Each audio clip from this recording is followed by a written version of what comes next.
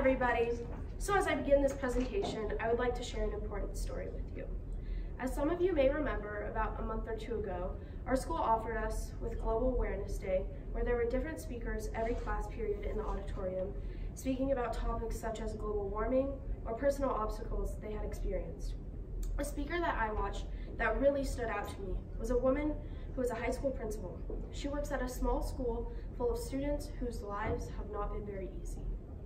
The students that are currently attending her school may be struggling to find a place to sleep at night, getting in trouble with the law, or have been expelled from countless numbers of schools.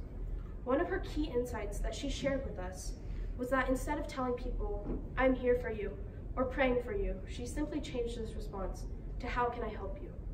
Which she found was way more productive. This really resonated with me and changed my way of thinking about my responsibilities as a senator. Whenever I find myself in a situation where I might have jumped to the "I'm here for you" card, I found myself inspired to ask, "How can I help you?" which has resulted in effective, open-ended conversations that really get to the heart of the matter. This has also led me to ask, "How can I help this?" or "How can I improve that?" while observing things we must work on at Creek, not only just people. Since I've been slated for an executive position on Senate, my intention is to approach the Creek student body and challenges we may face as the principal treated her students through both the amazing times and the hard times. Hi, my name is Lauren Vives, and I'm humbled and thrilled to be slated as your student body secretary. I believe I am highly qualified for this position because of my dedication to Senate, my organization skills, and my positive energy. So, how can I help fill and improve this role of secretary? My main goal is to increase the flow of inspiration into Senate, create an extremely comfortable and inclusive environment for all senators and students, and radiate creativity. I plan to continue Polaroid attendance, filling the Senate room with decoration, displaying our spirit and pride, and a consistent Senator of the Month. A new idea that I have includes a slight Senate room makeover. The makeover entails a large calendar with Senate events organized on the board, a specific sign-up wall, and more decorations to create a good vibe. As for the student body, I want to connect with them and make their voices heard. I will be doing this by creating an Instagram where students can DM me about the ideas they have, projects they need sponsors for, and a nominated Student of the Month to increase recognition of our peers and their accomplishments. I want to increase student-to-student support in any way I possibly can. So you're probably thinking, is that even what secretary does?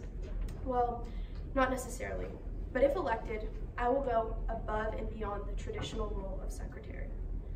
Finally, I would like to thank one of my best friends, Sam Schaufflick, who I'm honored to run against. I would also like to thank the seniors in Senate, Dr. Keogh and Mr. Weiss, for believing in me since day one.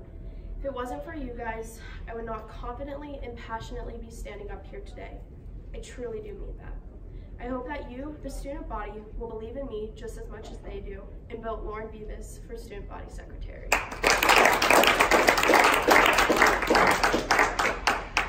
Okay, what is one way in which you've displayed leadership in Senate?